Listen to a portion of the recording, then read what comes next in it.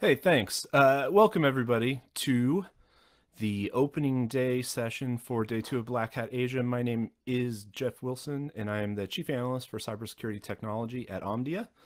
And we have a really great panel here to have a discussion about what's coming next. 2020 was a year like never before. Well, I don't know, not in my time. Normal life across the world was upended due to a pandemic, including how we work, how we live.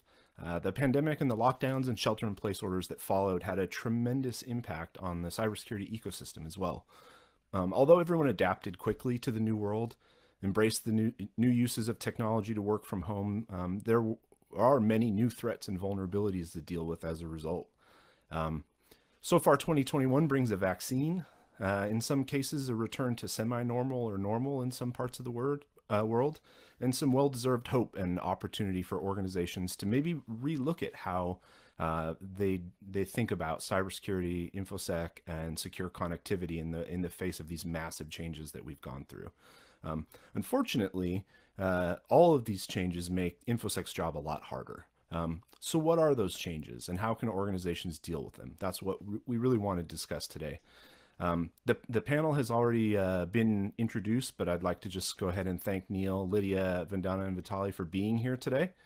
We are taking questions from the audience. We'll probably take most of them at the end, but if I see something interesting along the way, I am monitoring, so maybe we'll sneak one in. So make sure if you do have questions for us or things you want to make sure we cover, that you go ahead and let us know.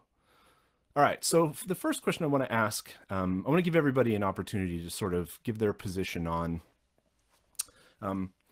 what you think are the key forces in your view that are shaping the future of cybersecurity. So when you're trying to create a picture for someone of what's coming or what's next, what are the things that you really consider as the key drivers? And I'll start with Lydia. Thanks, Jeff. I think you hit the nail on the head when you sort of mentioned the year that was really the pandemic. And I know, I guess in my line of work, a big discussion that we had yesterday in our meetup is just the push to digital transformation, with people being encouraged to stay home, stay safe, protect loved ones. People still need to shop, they still need to see their doctor, they still need to rent, they still need to attend appointments for their kids. So we're seeing a lot of those face-to-face previous interactions move to more of a digital experience. And I know I'm seeing that aggressively push in many of the organizations that I'm working for as well.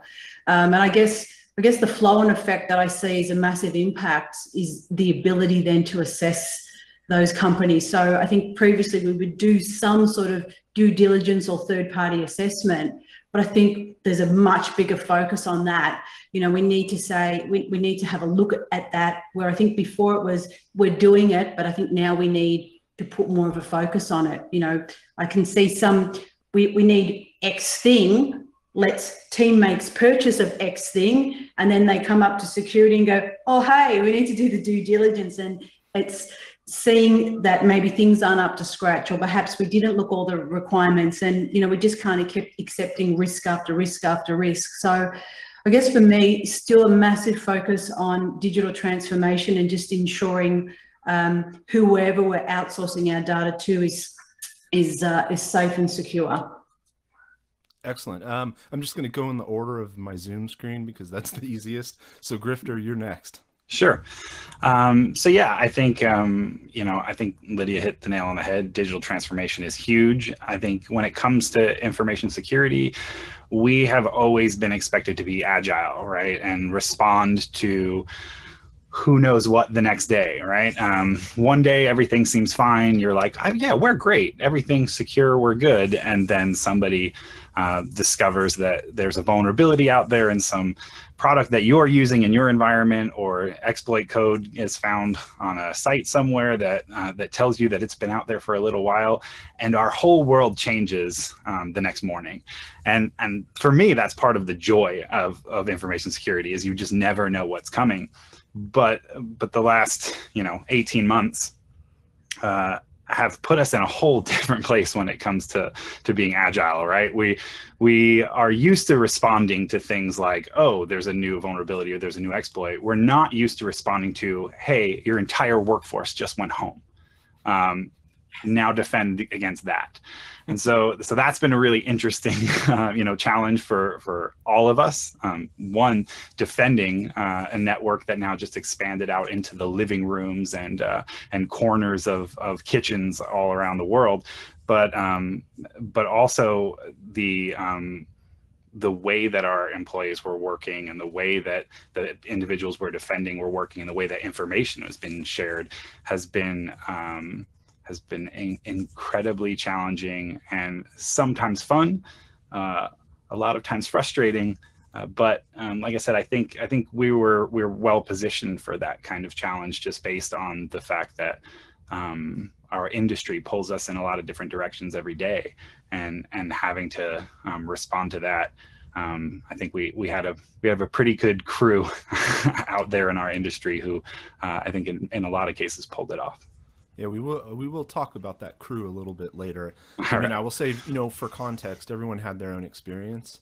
But I mean, I had vendors in the security space, particularly in kind of the VPN secure connectivity space, say they had customers call them, a big customer that had 50,000 concurrent VPN sessions, call them and say, hey, in the next 2 weeks, we need to scale that up to 250,000.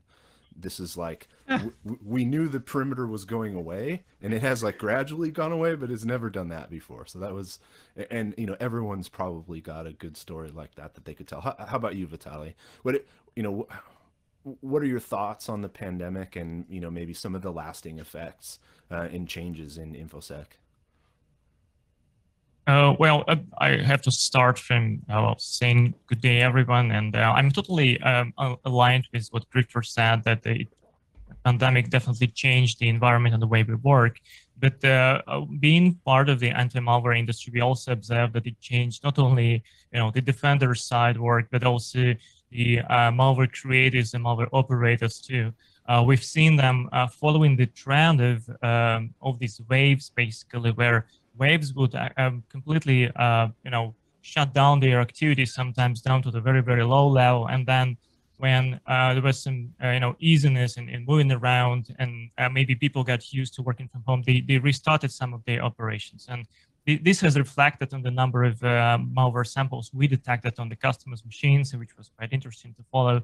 And we also have seen them abusing this a lot. And this is something that I wouldn't expect, ethically wise, from the attackers, from the malware writers, from the malware operators, to be to have very high ethical standards. But they definitely abuse such a topic that shouldn't be touched at all by masquerading their attack campaigns behind, let's say, a vaccine availability or some payouts for people in need, or government regulations updates and things like this. They use for social engineering to trick the users, to follow that link or open the attachment and affect their machines. And I think this is really, really bad that's going on. But otherwise, I do believe, I'm an optimist, and I believe that the pandemic will pass and we'll get back to the normal world. And I think that the question you started, you raised in the beginning, like what drives InfoSec. I think we have more and more role of InfoSec now in terms of the international, politics. It's used as a tool now, and this is going just only to increase. We see all these indictments for APT attackers that are believed to be nation states supported. 7-day country, and this is going to escalate even further, in my opinion. And InfoSec can become really very politicized area, and we definitely have to be prepared for that somehow. Yeah, excellent. And then, of course, last but not least, we have Vandana. So if you have some hi, kind of Jeff. overall thoughts. Hey, how's it going? Yeah, good. How about you? Oh, doing this. Great. So I'll start off with saying hi, everyone. So I'll add on to what my co-speaker said. We all know that year and a half was very different than we anticipated, which led to the whole paradigm shift where cloud migration and computing took the top priority. And as you mentioned, that the boundaries don't exist anymore. So focus of all the organizations started shifting to something called zero trust networks. Like everybody started talking about in the past year that we need to attain zero trust, working with multiple technologies to build the whole entire ecosystem. That's there. But how about security of third-party software and dependencies? And you'll see me talking about that a lot. But I believe this is one area which needs a lot more attention, which was there, but it needs more attention because it has creeped up on its own form, like in a different form with a larger security ecosystem issues. We saw in the last year that we had some major issues by the end of the year. And apart from that, insider threats. Earlier, what used to happen, we had routers, firewalls, everything which was monitored inside the building. We were all going to office, monitoring was happening. But now we are all home. We are accessing our corporate network using our home routers, personal devices. So that again poses a big risk, and which in turn brings us to a point wherein we need to have a holistic picture of everything, wherein we are allowing our employees, everyone to work from home, but then we are giving them the less of rights.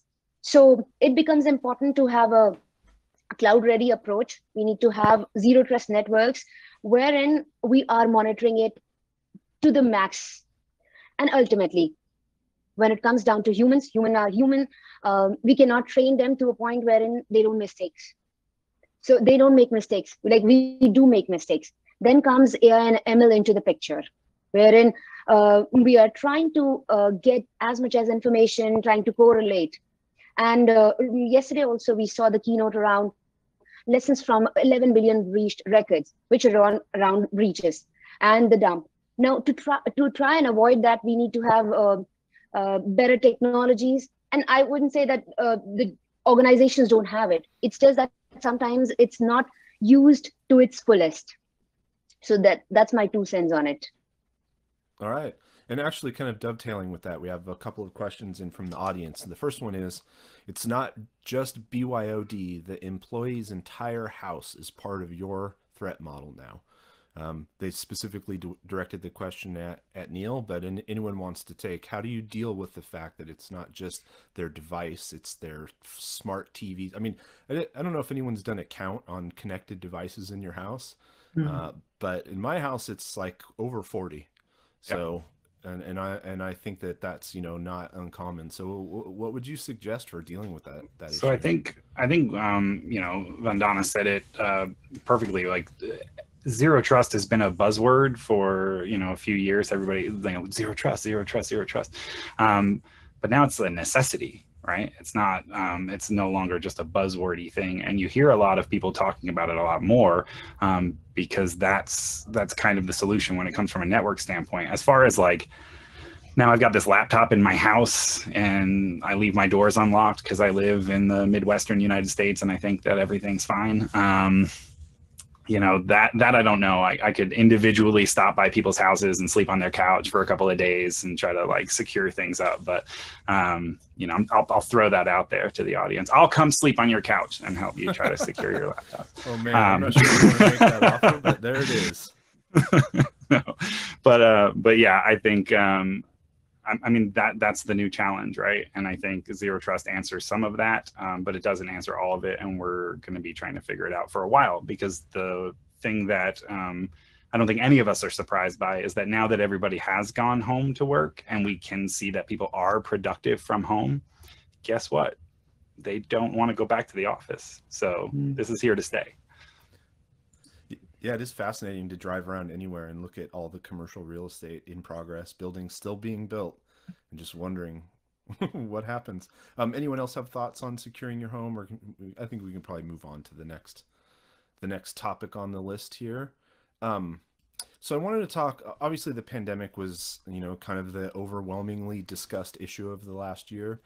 But, things actually did happen. Noteworthy events happened, and in particular, the SolarWinds attack, which, very starkly demonstrated the vulnerability of the supply chain.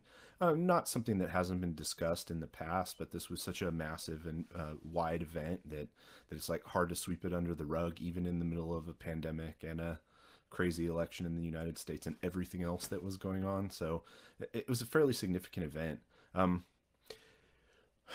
Are we going to see a lot of new vendors pop up as a result, a lot of new silver bullet type solutions to protect against these types of attacks? Or what do you think the cohesive strategy moving forward is for dealing with these supply chain attacks?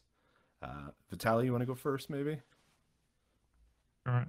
So definitely the topic I would love to explore more. And we've been warning about the supply chain attacks for several years now, since it all started, I think. One big was, I think, 2017, 2016 shadow pad attack on a manufacturer of SSH software for enterprises, software for basically service and clients.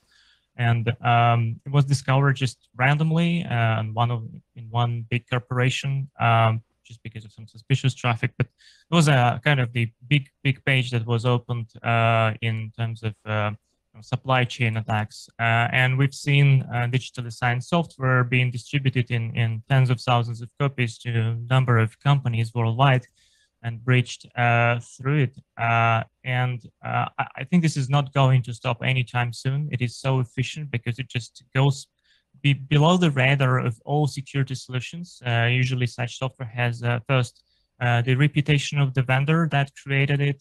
Second is a digital signature, just sealing this trust that is put by people, over years to the vendor. And then after all, you are willingly going and downloading or purchasing that software. So it's not just a random thing that popped up in your mailbox. So you kind of tend to trust it since the beginning. And this is where something that you guys brought up already, the zero trust model is really applicable. I think that's the most efficient. You shouldn't trust the trusted software. That's the thing. You shouldn't trust the trusted hardware as well. So that's the zero trust approach you should apply on the enterprise level, on your individual, property level. And just, there is this old saying, trust but verify, right? So whenever you purchase something, some supply chain software, just do some basic verifications at least. And I have to say from experience of past attacks, they could have been discovered if they were checked in a sandbox, for example, for any suspicious traffic going out of them, or any potential, hijacking of the, legitimate DLL code in the binary. So there are solutions that can offer this. I don't think there is a silver bullet to make it short, but I think that applying zero trust model and following the principles should lead us the right way. The interesting point that zero trust is more than just the people and end systems, but it's also should be applied to this supply chain. Vandana, is there anything you want to add to that? Yeah, absolutely. So when we talk about supply chains, as I mentioned, that they have been there, and the most, or I would say, the renewed focus comes from the seriousness of the impact that SolarWinds attack had last year, and which was considered some of the most and especially on some of the most secure organizations. There is a different spectrum to it, like how exactly it's coming up. If the compliance like GDPR, CCPA, and all of these are not there, companies or organizations might not be able to share that there is a breach that exists. So it's a tangential benefit that they have been breached, and they have to notify it. And if I talk about especially the one that happened last year, which was detected because we have more observability and we have more visibility into the network. And that's when some of the vendors who are more into the figuring out things and finding out that what are the threats that exist in the network and how exactly we can find them. And that's when they came up with this, that, okay, there is something that exists in this network. So attacks are happening, but only a few who are actually able to find it. And there's another important aspect is that there is a huge trust between, which is assumed, I would say, assumed between different entities in the software building process these days. Every software project which takes its security seriously is trying to develop secure applications from the get-go and trying to put out a secure by design product out there. However, they still have to trust a lot of external dependencies, be it primary or proprietary code, third-party APIs, open source code for their softwares. And this is where all the attacks come from. And that's when we need to talk more about observability. We need to talk more about visibility into the network. And hence, I'm sure we're going to see a lot more of what we call it as supply chain attacks if we don't have the right kind of visibility into the environment. Gotcha. Anybody else want to add anything to that before we move on? All right, looks like we're clear. So a little bit of a technology or solution focused question, but I think it's an interesting one. You know, in security, we in acquiring technology to protect ourselves, you know, across devices and networks and systems, we're always chasing new developments, new technologies. I mentioned the silver bullet already related to supply chain. Our industry, the technology industry, is really good at inventing silver bullets. Maybe we haven't found any werewolves yet is the problem, because they don't seem to do the job. But so everyone's looking at now at XDR, cloud delivered security, SASE, zero trust architectures, whatever, Sec DevOps. But how important are the basics of InfoSec hygiene, vulnerability management, patching, knowing how many how many people know how many devices in their house are even connected to the network, and what are those devices? You know, we've been chasing that problem in the enterprise forever. Basic logging and monitoring practices, password management, you know, all of the boring stuff that we stopped talking about a long time ago. How important do you guys think that stuff is? Maybe Grifter, if you want to kick off.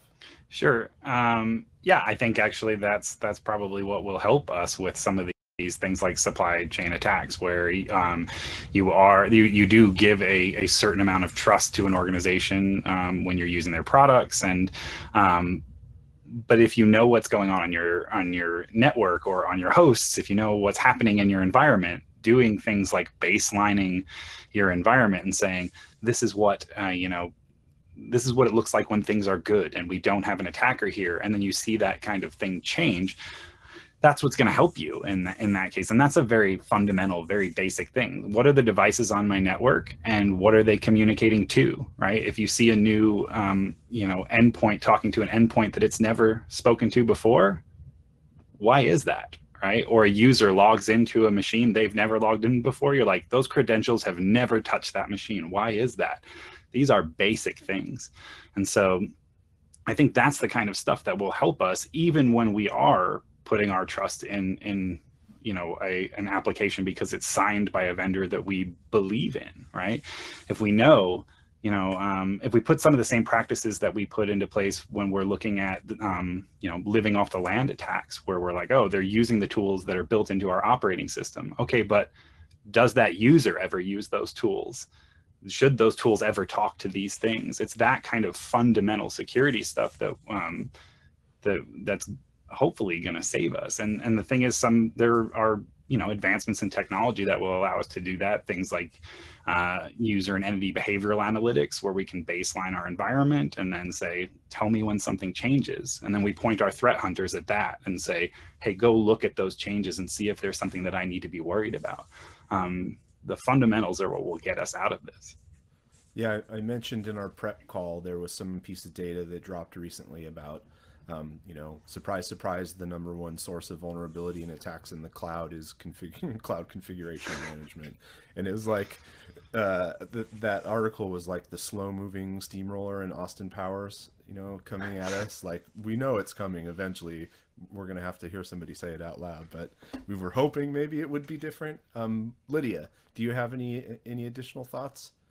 Yeah, I do. Thanks for asking. I actually don't think it's important. I think it's critical. I think the challenge that we have is that it's boring. It's boring, you know, system admin or network admin type controls, and even down to the security level. And I don't think, you know, you don't get your kicks in it as much, but I think it's just as important as cleaning the house or finding the holes that need to be plugged up in your house. And I mean, if I give an example, a couple of years ago, I did some pretty intensive research on ransomware and malware and the impact that it had on the endpoints.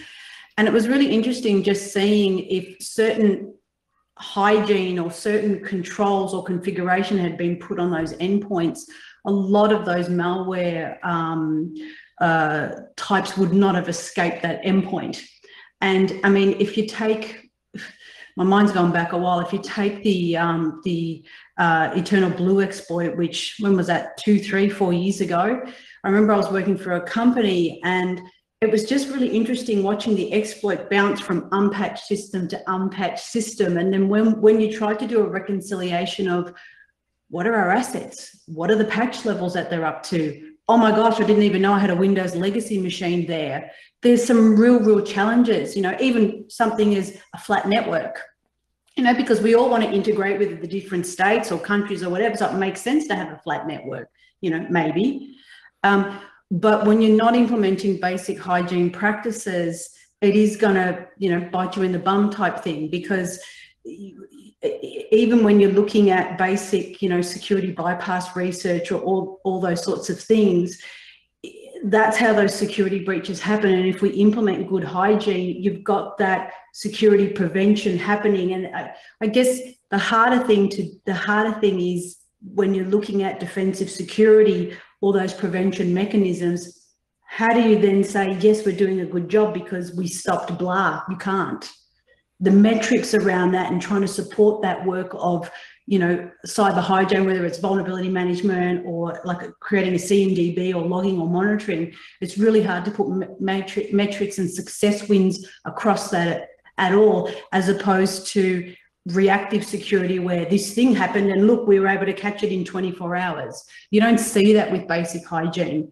And so it's not fun and sexy, you know, for those defenders that are doing that sort of work, but it is absolutely critical that we need to focus on it. Excellent. Does anybody else want to add anything? Yeah, if I may. I do. Yeah. All right, we'll go Vitaly first. All right, thank you. Just wanted to add that this recent trends of like moving everything to the cloud or putting all the apps in the containers, it's been quite you know, alarming to me, because I see how people treat this, how people you know, perceive this, and it feels like when people moving infrastructure or services to the cloud, they kind of removing the responsibility from breaches from their shoulders and putting it on shoulders of those providers that you know, serve them, and they like escaping, trying to escape doing their security right. So in my opinion, security fundamentals are unavoidable. So you have to do it everywhere, regardless of whose services you are using. You have to take care of your infrastructure first, and then you can explore the opportunities. But with all these trends, it's just a way to escape responsibility for doing the fundamentals. You take another one, for example, containerization, like Docker and alike. Developers tend to believe that, you know, what's the problem if there is a security vulnerability? It's a disposable container anyway. I'm going just to you know, kill and respawn that container from the clean state, and there's not a problem even if there's a security bug. They treat it this way, and I think that they start to miss out on implementing things right and writing the clean code without the vulnerabilities introduced. They don't consider like threats such as, you know, escape and things like that. And this is, I think this is negatively impacting overall global security of all services and the whole world, basically. So we shall not escape the fundamentals. We shall, you know, spend our time, do our homework, and invest in fundamentals first, and then explore the opportunities that new services bring to us. Excellent. Vandana? I would just add on to what Lydia and Vitaly said. Like they have talked about from the consumer side. Now, there is one point that vendors can also do. Like every vendor, cloud provider is doing things their own way. And the only way to move forward is combined effort by all of the vendors toward the unified framework of monitoring. Because when we talk about misconfiguration, that has been there and that will be there. So if we don't have the combined efforts by the vendors as well, the breaches will happen, and whatever we will do, we will not be able to monitor them enough. Yeah, absolutely. And I mean, it's interesting. That's my take on it. What the cloud did for, you know, enabling functionality in IT and networks is kind of like, you know, the development of the cloud now makes it easier to develop everything faster. And unfortunately, security is the most difficult part to, you know, to get on board quickly. But we have this established pattern in IT that if we can connect something, we will. And if connecting something makes a process more efficient, it will happen, and then we will figure everything else out later. And I think the problem of that is compounded in the cloud because of the pace of development, that now we need to have a feedback loop in the development process for security. All right, so let's move on to, well, let's see, there's a couple different directions we could go here. We could stick to the cloud, but I do want to make sure to talk about a few other things. One is I watched a few sessions today that were sort of outside the technical world. One was about, how security events is driving changes in stocks in the stock market, and and that's a real thing that's actually happening. And then the other was about attracting good folks to enter the industry, particularly in Asia Pacific, where the relationship between citizens and their governments is different than what I'm used to in the United States in some cases. And it's been hard. It's hard. There's a challenge to attract talent because they're afraid of doing things that are potentially illegal for work, which is a totally legitimate thing to worry about. But what do you guys think about this whole concept of the skills gap, that the real brick wall in security is that by whatever estimate, there are 3 or 4 million open, unfilled positions? How do we get past that? Is it training programs and attracting more people, or is it technology that reduces the need for as many people, or a mix of both? What do you guys see? I'll go ahead and start with Lydia on that one. Sure. Obviously, it's hard to comment on the number of job opportunities versus people looking. So if there's a skills gap, it's really hard to make a comment because that's obviously something I can't comment on. But yeah, I think, sure. Yeah, and I think the challenge that we face is people of our age group fell into security. When we entered security, we were doing degrees in computer science or software engineering or whatever, and we all started out as developers or database admins or whatever. And I know for me, I was an ex-developer, and I got into security because I was developing something for security, and then the rest is downhill. And I know in the past, probably earlier on, when I was interviewing, I was looking for myself, because we do everything perfectly, right? That's not what it's about. That's not what it's about. It's the diversity, and it's not about women diversity. It's the diversity. It's diversity in thought. So when we talk about the gender skills gap, the skills gap, I want to put it out there that I think the pandemic has actually had so many benefits, from the sense that, you might be looking for someone that can come into the office every day.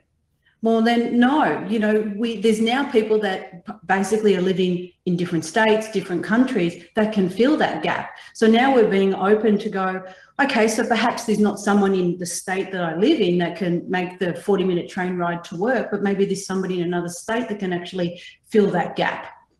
And I think that the pandemic has really shaped the way that we employ as well, or even to the perspective that, hey, I've really decided that I hate living in the city, and I now want to live by the beach, or I now want to live in the bush or in the country. And companies are really supporting their employees to do that. And so I think those things are changing too. And I think something that Vandana should talk about later, especially with InfoSec girls, but I know for the Australian Women in Security Network that we have here in Australia, we've got women cadets that we're trying to build them up, do free training, build that confidence, because it's one thing to have a formal education, but it's another thing to show that experience and that confidence. And I think that, we've got so many great initiatives, the work that Vandana is doing in her, in her spare time, some of the things that we're doing for Black Hat, the mentoring program when we are face-to-face. A lot of the B-sides now are mentoring people as well to help them feel confident. I know friends and we've delivered free vulnerability management classes so that people understand about asset management and data classification. And it allows them to allow people to see real hands-on how it's done in the industry. And I think that that's really closing the gap, if you want to call it, between the formal education and getting that experience so that someone can attend an interview and say, this is what I'm doing, this is how I can contribute. And I think I've spoken enough because I know everyone's got more things to say, but literally I could talk about this for ages. Yeah, no problem. Grifter? I'm going back around in a circle. Sure. No, yeah, that's that's just passion. Don't worry about it. I love it. But I think that's the thing, is that we like your passion, the way that you just talked about that, Lydia, is kind of what may be hampering us a little bit as an industry, because I know I share that same passion. Like when I'm done doing this, I'm going to watch more talks. I'm going to do more security things. Like I am a hacker from the day I was born, right? And I think a lot of us who have come into this industry that way almost have expectations that everybody's going to be that way. And that's just not the case. Some people don't want to do what they do at work when they go home, right? They don't want to work the super long hours. They don't want to continue doing research or speak at conferences or do these other things that come with our industry.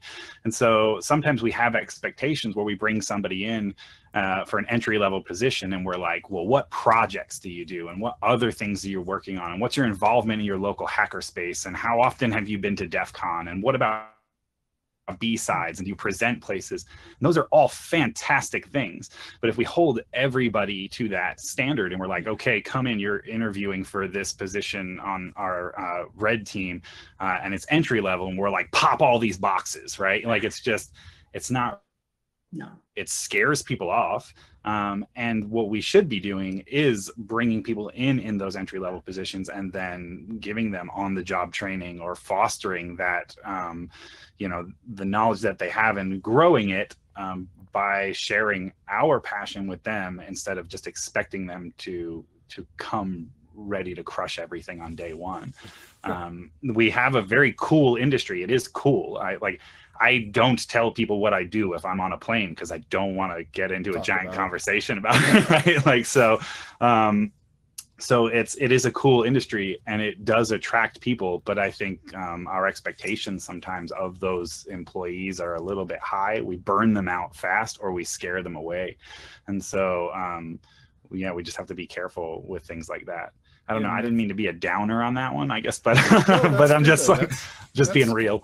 That's good self-reflection from the inside, though, because then there are ways that you could take steps to change that. Look, I mean, I think the perfect pipeline into InfoSec is gaming, and I can talk to a teenager for 5 minutes about their understanding of video game systems and know very quickly whether or not they'll be successful down the road in this job. What we need to do is also allow for them to be the gamer personalities at work, which is obsessive, but also lazy and disconnected, and and have those lower expectations. And it's a really interesting point. Vitaly, is there anything you want to add? Yeah, as far as you brought up the video gaming, and I really got this question quite a lot in the past by the media, because I did interact with the gaming companies, advise them on implementing some security tricks in the script of the games. But the point is, I was asked, like, do you play video games? And I had to explain that I don't really. I used to play, but since I joined InfoSec, I don't have to, because all my work, all my job is one big never-ending video game. So we're chasing bad guys, they're trying to counterattack and things like that. And it's just thrilling job. And like Grifter said, it doesn't end with your end of the workday. It continues over and over at night, in the morning. It doesn't matter what time it is, whether this is holiday or weekend, it doesn't matter. I mean, it's fun and you can really are on the right track into InfoSec. Just don't be very formal. And another thing I wanted to add, if you want to explore this topic, like especially on the shortage of the stuff in cybersecurity, there was an excellent talk delivered yesterday by our colleague, part of the review board of Black Hat Asia, Annika Devonshire. So if you missed that talk, I do recommend. Let me just bring up this slide from here. I'm not sure if you see it full, but maybe it's cut out. Anyway, just go back and see the recording, because she brought up very important questions, like what are the drivers and kind of distractions from joining the InfoSec from the young generation? Because she interacted and lectured in a university. She interacted with students a lot, so she kind of studied this question and tried to understand like what are the psychological barriers from joining InfoSec and having enough of stuff. And she also gives a very wise, I would say, advice or hint of how to do it right, not to get in trouble, how not to be scared of breaking the law accidentally. And she does it very, very right, delivered very on point. So I do recommend to revisit that if you missed it. Yeah, that was the session I was referring to as well. It was really interesting. And then last but not least, Vandana. Sure. So as my fellow speaker said, people want to be there, but a lot of times they're not welcomed. The overall mindset of learning to learn new things need to be taught so that they can feel welcomed. Like Greta said, that we expect people to learn from the very first day, which is not easy for any one of us. Individuals from different domains should be able to learn and join the cybersecurity workforce. And people here are very much into the zone wherein they want to share information, but we need to understand a point wherein we need to welcome them at the same time. While we all are in this profession, it's out of our passion, like totally. Not everyone here will be for the passion. So we need to create an ecosystem where people can learn the skills and join the workforce. And when I talk about diversity, when I started my own initiative, and I started InfoSec Girls or Rejuvenated InfoSec Girls, the point was that we need to have more women power. But I feel it's not to do with just the gender diversity, but we need to have skill diversity. And as Lydia said, thoughts diversity. We need to consider people who are developers, testers, people who are not from the regular pool of the candidates that we look for. Like we need we need a person who is 5 years in the industry, but maybe reach out to universities, maybe reach out to remote cities, maybe reach out to communities and create opportunities for everyone. Like the saying goes, talent is distributed equally, but opportunities are not. So that's what we have to look at the moment. Excellent. Yeah. Really interesting conversation. I still feel like with two teenagers in the house, I keep telling them based on their ability to operate, Discord and, whatever 6 games they're playing and consume 3 Twitch feeds and then, figure out how to get their character, maximum strength for the fastest possible kills. It's like, all right, I know what you guys should be doing.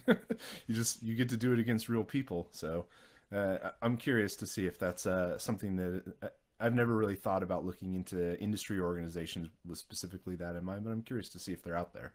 All right, so another big picture topic. We have some questions from the audience, and I'm going to save the last 10 minutes or so to go through those. But obviously, the nation state attack has been a thing since networks first existed. Some of the very first networks were military and government networks in the first place, and so the idea that they contain useful information or things that attackers might want is not new. But we are certainly seeing an escalation in the amount of conversation about it because of all the coordinated disinformation campaigns. So part of it is hacking, stealing, it's Stuxnet or whatever else. But the other part of it is the subtle manipulation of public sentiment using the internet. Great talk at Black Hat USA. There was a big focus because the election was coming up from the Stanford Internet Observatory about this exact topic. So what do you think as an employee at a company, and your job is to help make that company secure? What do you think is the larger role of cybersecurity professionals in this, heavily politicized world of attacks? Is it something you think, is this another possible inhibitor? Like, does a person think, well, I don't want to get into cybersecurity because I don't want to have to deal with, like, what if I find some attack from another country and I end up on, somebody's radar? It's like another potential barrier. But what do you think the role of a InfoSec professional is in politics? Grifter, we'll go ahead and hit you first. I'm like, are you insane? Like, that's what a question. Honestly, I think that our role should be more enablers than we are.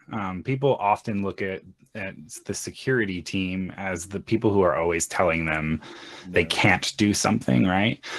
Or they're not allowed to do it, and I think that has to change. Everybody's talking about security. Everybody is watching it on the news all the time. You can't open up your browser without seeing another news story about some ransomware campaign or whatever. And so we can be educators and we can be enablers, or we can be the person who tells them no all the time. And I'd rather be the first. So. Yeah, I mean, you're in an interesting position because there are not very many jobs that you could go to school for, or not whatever, learn how to do, and then end up being Jack Ryan one day just because of something that happens something that happens to your company that's part of a nation state campaign. And you're in this weird position to maybe like self-deputize and, or become a hero. Vitaly, what are your thoughts on this issue? I'm sure you have some. Yeah, definitely. We were in this turmoil a few times in the past, and what I have to say is what helped us, I think, is keeping neutrality, being solid, being decent to pretty much everyone, regardless of who is attacking you, what are their motives, what they're serving their country, whether they are maybe terrorists in another country.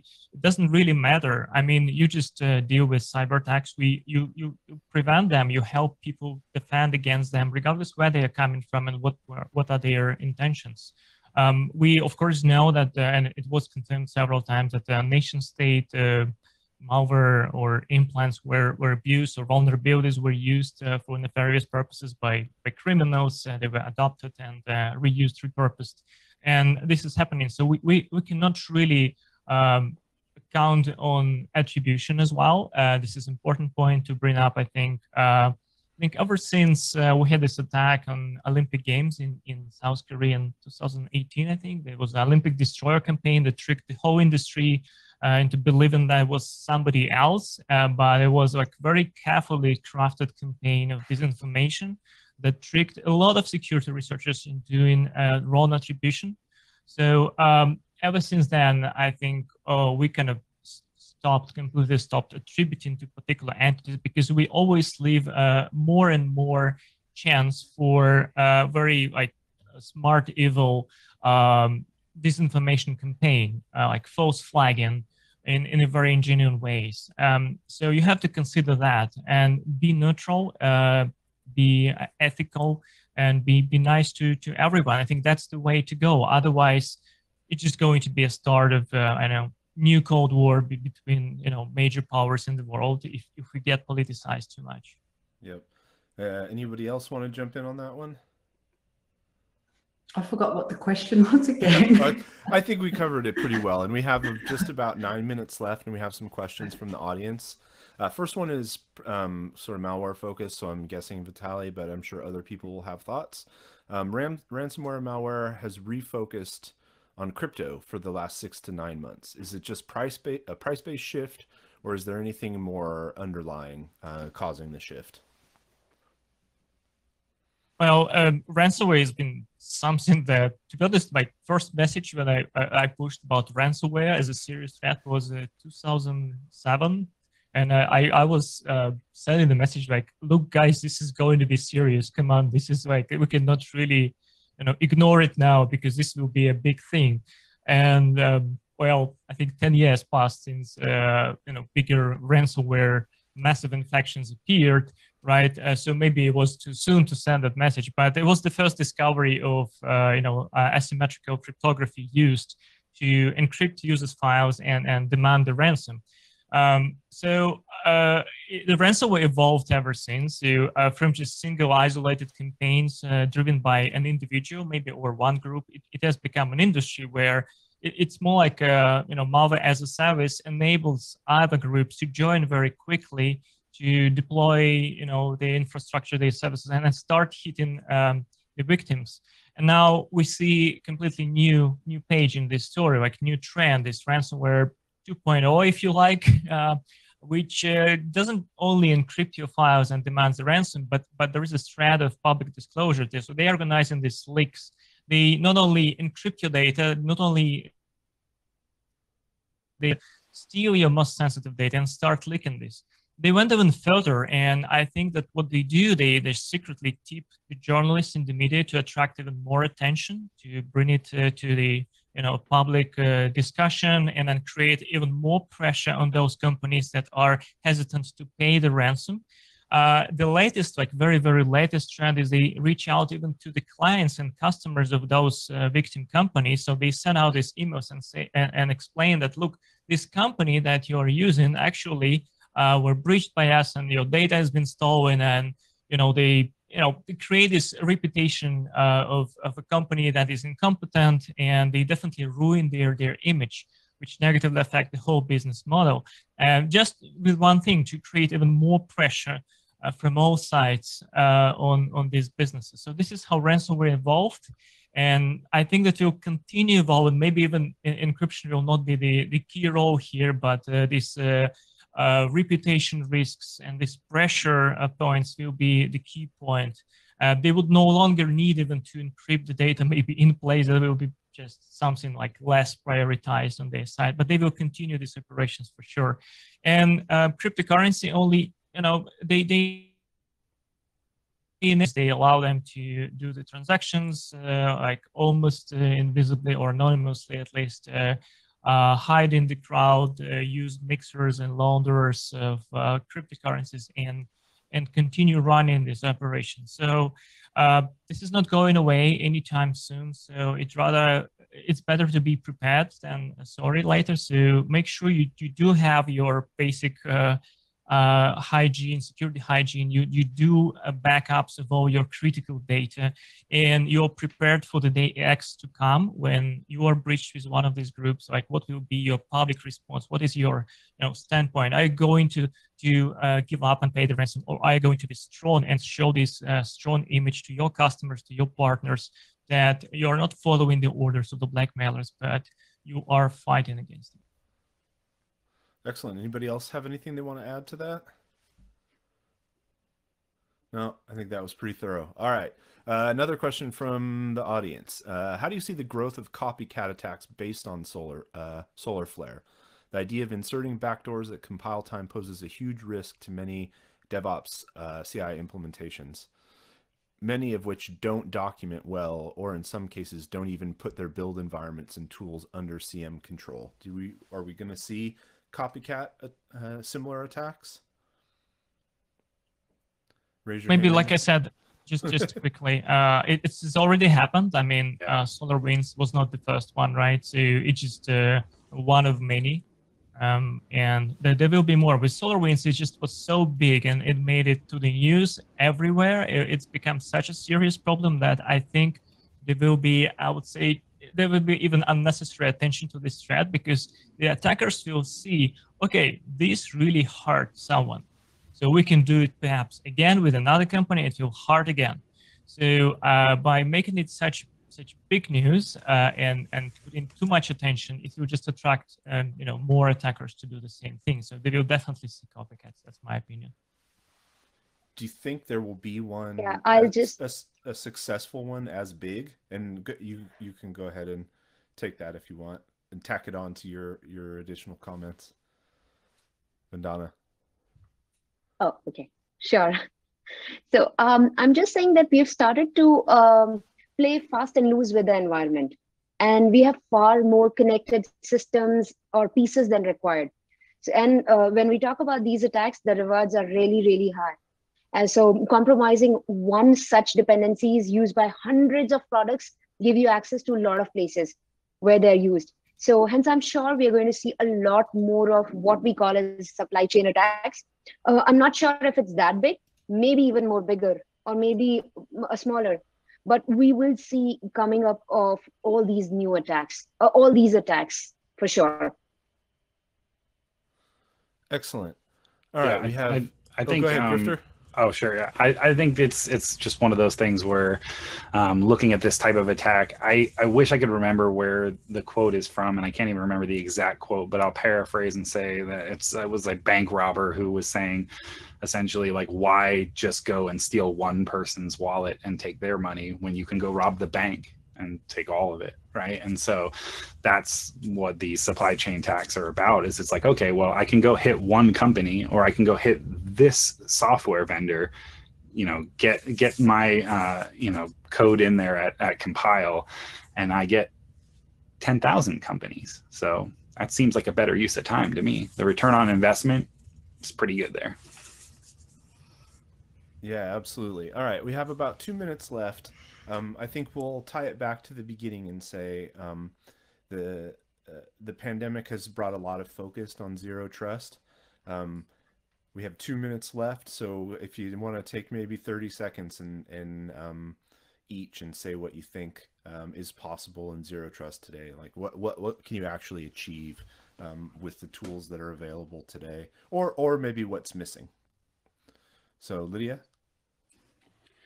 I think for me, you know, Grifter mentioned it, or maybe Vitaly mentioned it before. I think when, you know, we all got sent home and said we all need to work from home, at least you're either going to quickly stand up massive infrastructure straight away so people can work from home, or you're going digital transformation. But I think for me, I guess one of the key things that we're still looking at is, you know, the authentication and access controls are just really, really, really important going forward.